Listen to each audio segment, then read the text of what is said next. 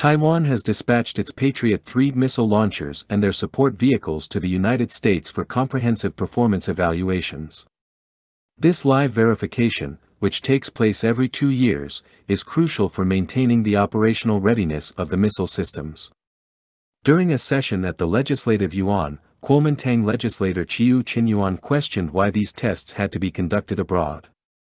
Chao Jinping, Chief of Staff of the Air Force Command, explained that this thorough evaluation must be carried out in the United States due to limited access to several key technologies associated with the Patriot III missile, which have not been disclosed outside of the United States.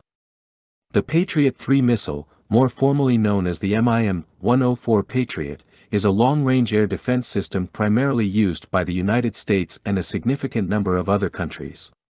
Developed and manufactured by Raytheon Corporation, an American defense and aerospace company, its development began in the 1960s and 1970s, aiming to provide an anti-missile and anti-aircraft defense platform capable of countering a range of aerial threats, including aircraft, drones, and tactical ballistic missiles.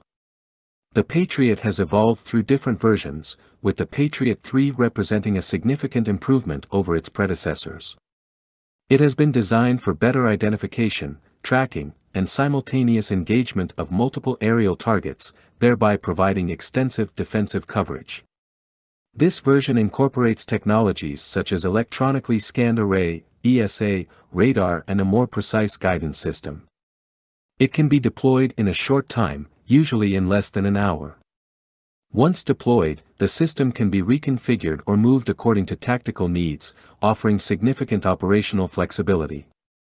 The Patriot III is capable of intercepting targets at altitudes of up to 24 kilometers, a feature that makes it particularly effective against high-altitude targets. Its interception range extends to about 160 kilometers, enabling it to cover an extensive area and neutralize various aerial threats, including medium-range ballistic missiles. Defense Minister Chiu Kuo-cheng emphasized that these evaluations are a key aspect of military cooperation between Taiwan and the United States. He noted that the United States maintains exclusive control over certain technologies of the Patriot missile systems, which are not shared with Taiwan or other nations using these systems.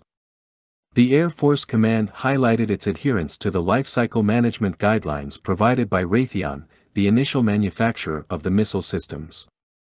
An agreement with the United States for this evaluation has been established, and the Taiwanese military is collaborating with American shipping companies to ensure timely transportation of the missile systems. The practice of conducting live-fire tests for Taiwan's Patriot missiles in the United States is a long-standing tradition, with the last test having taken place in 2021 at the White Sands Missile Range in New Mexico. Taiwan and Japan remain the only countries authorized to perform such missile tests on American soil.